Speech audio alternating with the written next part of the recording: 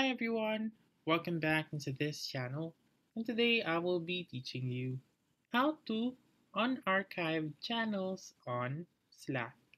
So let's begin right away. The very first step is open your Slack application, but if you don't have the Slack application, you may go to app.slack.com.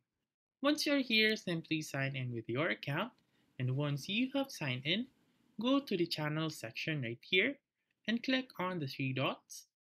Click on Browse Channels, wait for it to load. And once it is done loading, click on Filters right here on the rightmost part and make sure to choose the Archive Channels.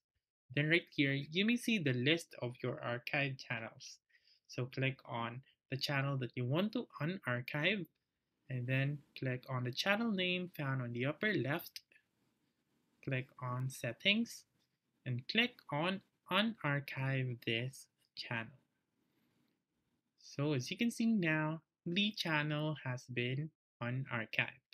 So that's it. That's how you can unarchive a channel on Slack. So that's all for this video. Let me know in the comments section if this works out for you. For more helpful tutorials like this, please subscribe to our channel and don't forget to click that notification bell.